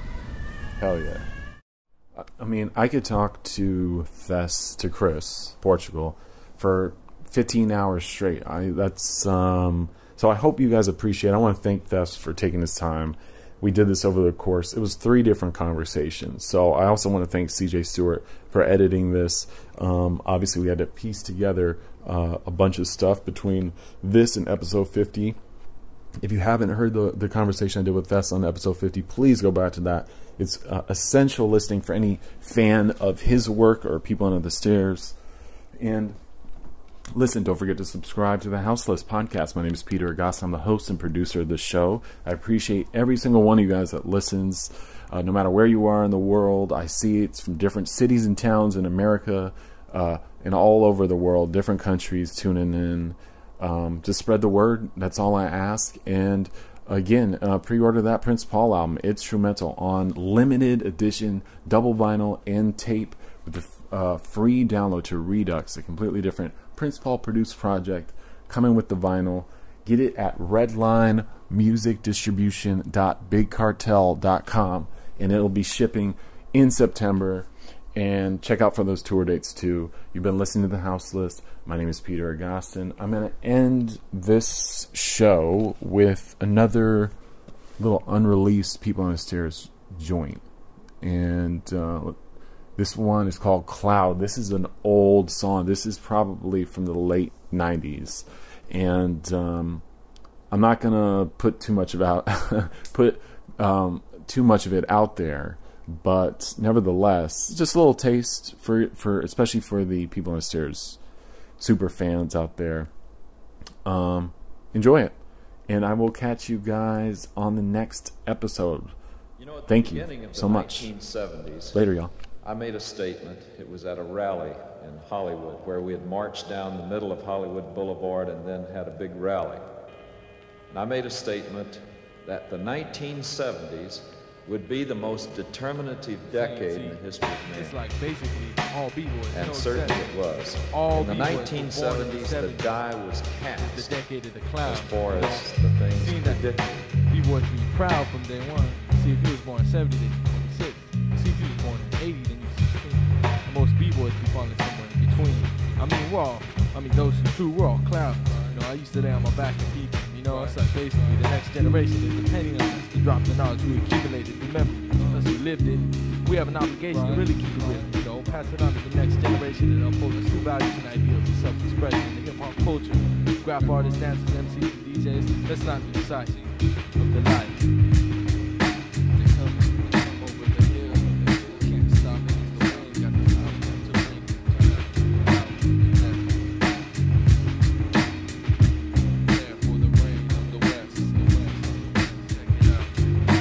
I'm on 9, par excellence, his reverence, honorable, that's once nonchalance, renaissance, poet, commanding letters to lackluster Minutemen, Moet.